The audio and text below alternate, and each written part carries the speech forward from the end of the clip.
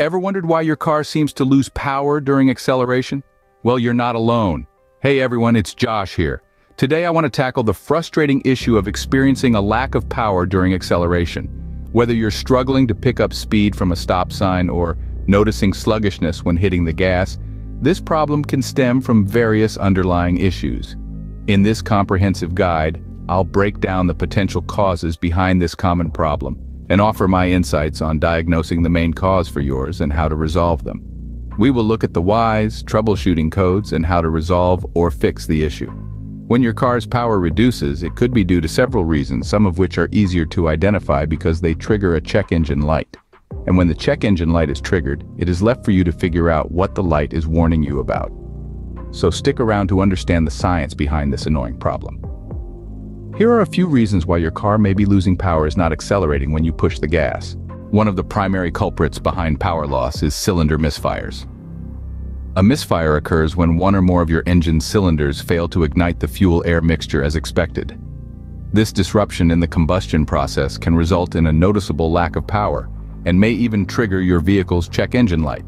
Cylinder misfires can be caused by a variety of issues, including faulty spark plugs, worn-out spark plug wires, a failing ignition coil, or even a poor quality fuel. The key is that when a cylinder doesn't fire properly, the engine's balance and efficiency are compromised, and you'll likely notice a significant drop in performance. Now you might be wondering, how do I know if I have a cylinder misfire? Well, aside from a noticeable lack of power and perhaps a rough idle, one of the easiest ways to identify a misfire is through the use of an onboard diagnostics, or OBD scanner. This handy tool can read trouble codes from your vehicle's computer, which can give you a clear indication of where the problem lies. When a cylinder misfire occurs, it usually triggers a specific diagnostic trouble code, or DTC. These codes start with the letter P, followed by a 0, and then a 3-digit number. For misfires, you're looking for codes in the P0300 range. The last digit of the code corresponds to the cylinder that's misfiring. For example, a P0301 code indicates a misfire in cylinder 1, P0302 would mean a misfire in cylinder 2, and so on. The point is, these codes can help you pinpoint exactly which cylinder is causing the problem, which can be a huge help when it comes to diagnosing and resolving the issue. But remember, while these codes can be incredibly helpful, they're just one piece of the puzzle.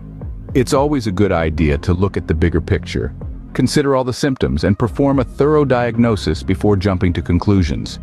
Remember, the number after the P030 code sequence indicates the affected cylinder. Armed with this information, you're one step closer to getting your vehicle back to its peak performance. Another major cause of power loss is a lack of cylinder compression.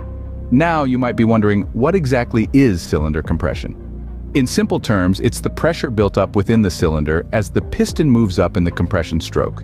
This pressure is crucial as it helps ignite the air-fuel mixture powering your car. So, how does reduced compression lead to power loss?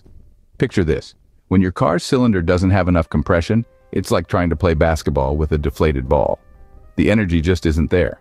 Similarly, when a cylinder can't build enough pressure, the air-fuel mixture can't ignite properly, leading to a significant drop in power.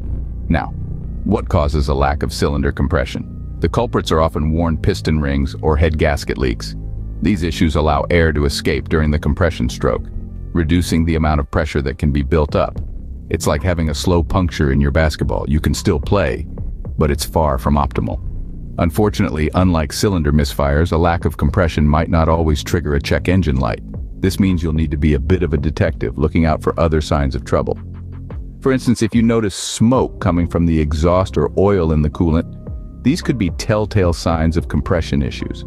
So how do you resolve this issue?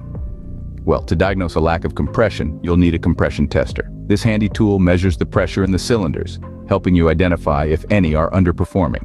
If you find a problem, it's usually best to take your car to a professional. They can assess whether the issue lies with the piston rings or head gasket and carry out the necessary repairs. Remember, maintaining good cylinder compression is vital for your car's performance. It's the driving force behind that smooth acceleration you love so much. So don't ignore the signs. Look out for signs like smoke from the exhaust or oil in the coolant. They might indicate compression issues. A clogged catalytic converter can also hamper your car's acceleration. Now you might be wondering, what exactly is a catalytic converter? Well, it's a device in your car's exhaust system that converts harmful pollutants into less harmful emissions before they leave your car's system.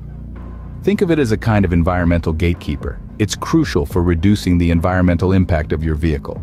But like any part of a complex machine, it can run into problems. In this case, we're talking about when it gets clogged.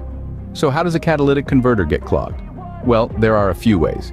It could be due to unburned fuel particles, oil or coolant entering the exhaust system, or simply the result of normal wear and tear over time.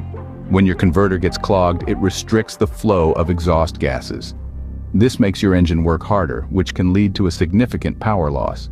So how can you tell if your catalytic converter is the culprit behind your car's lack of power? This is where your oxygen sensors come into play. These sensors are located before and after the catalytic converter in the exhaust system. They measure the level of oxygen in the exhaust gases, providing valuable data to your car's computer. When your catalytic converter is clogged, the readings from these sensors can be abnormal. This is because the restricted flow of exhaust gases impacts the oxygen levels in the system. Your car's computer, in turn, may trigger the check engine light and generate specific trouble codes related to the catalytic converter or oxygen sensors.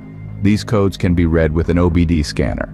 If you're seeing codes like P0420 or P0430, you might be looking at a problem with your catalytic converter. As always, it's best to consult with a trusted mechanic to be sure.